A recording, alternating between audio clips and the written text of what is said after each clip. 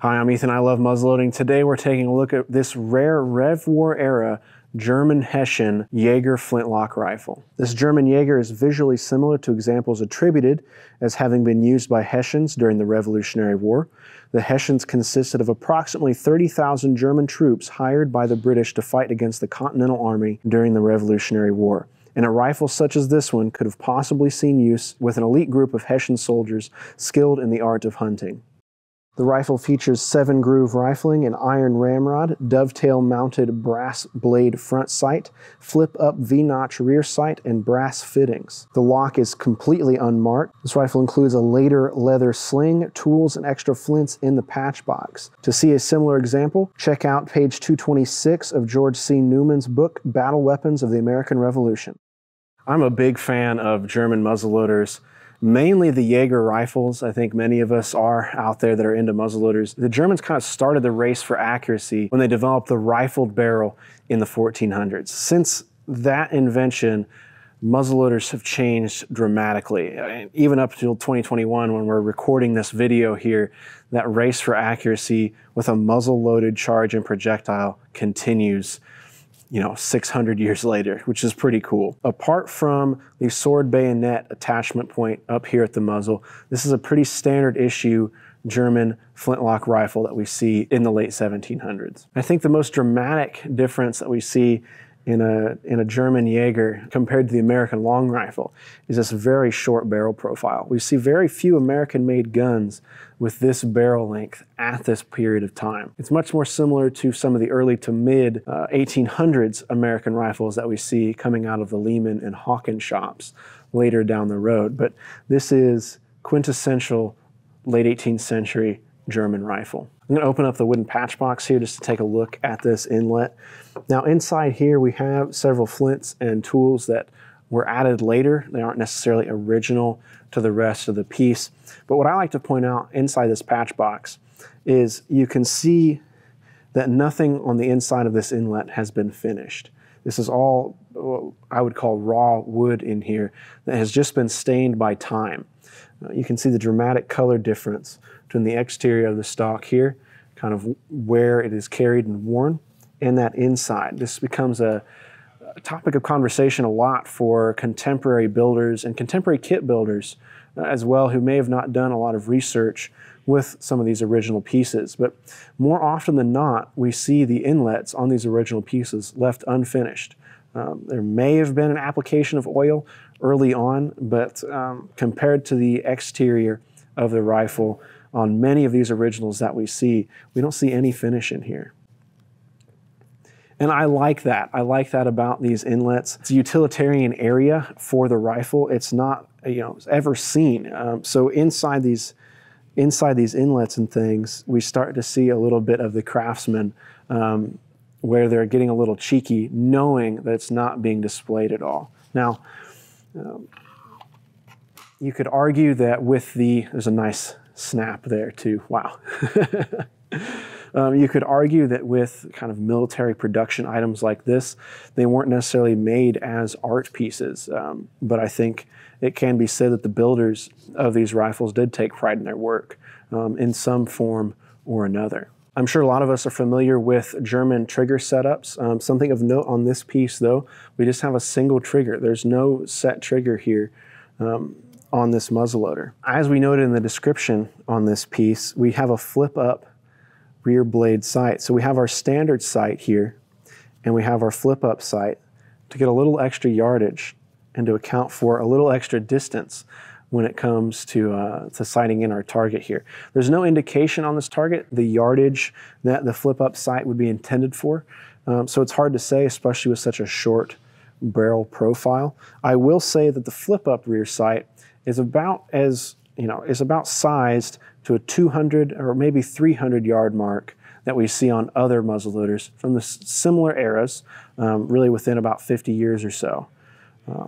And that's not, that's just me, that's my experience there. I could be totally off on that. Now, I'm sure that's adjusted quite a bit here for the length of this barrel. Maybe this has only taken us out to 100 yards with this short barrel. It would be really neat to get this out and see though. While the sling itself was added later and appears to be a fairly period appropriate sling for this piece, we still have these sling studs here. It's just a neat addition that we don't see a whole lot with some of the American muzzleloaders that we talk about. But it really, I think, completes the look for this short rifle. There's just something about this compact platform of the German Jaeger that's just very appealing, and the sling adds a whole lot to it. When looking at this piece from the top, I kind of use the breech and the tang as a center point for these. A lot of times you'll see the breech and the tang lined up in the center of the stock, going all the way back to the buttstock. So you have a center line going from the buttstock all the way out to the muzzle. This piece is actually offset a little bit to the left, so we have more wood.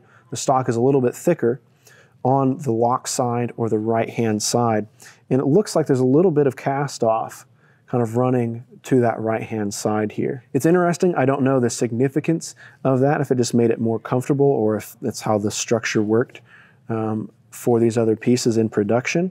But I think it's important to note, because a lot of times we see that running a straight center all the way through. I'm going to flip it over here now. You can see on this side we have two very large lock bolts here connected to this brass side plate. Very simple engraving on here. We just have 3 vertical lines kind of separating each of the sections of this side plate. Nothing super ornate that sometimes we're used to with these German rifles, but when we think about this being a possibly military use, visually it's very similar to English and then American military arms that we see. Very limited artistic decoration on these. But you could argue as well, though, that the overall shape and design of it is artistic in itself. So that's where you kind of get into a little bit of back and forth on how you feel about military versus more artistic arms. We're not going to dive too much into that. For the record, I think that a piece like this, even as simple as it is very artful in its own right. We can see a really deep swoop here on our cheek rest and our cheek weld. Very comfortable design, very nice design. And unlike some of the later guns that we see, very clean carving all the way around here. This stock has a lot of wear and tear on it though. And I say that in a good way. I think it adds to the historic significance of a muzzleloader like this one, that it has been used so much. It really helps you get the idea that this piece was carried through the woods on a hunt, through maybe even military action, that's been used and a little bit abused. Overall, though, it's a really well put together, really nice piece. There are no major structural defects that I can see on this piece. It's hard not to want to hit the shoulder.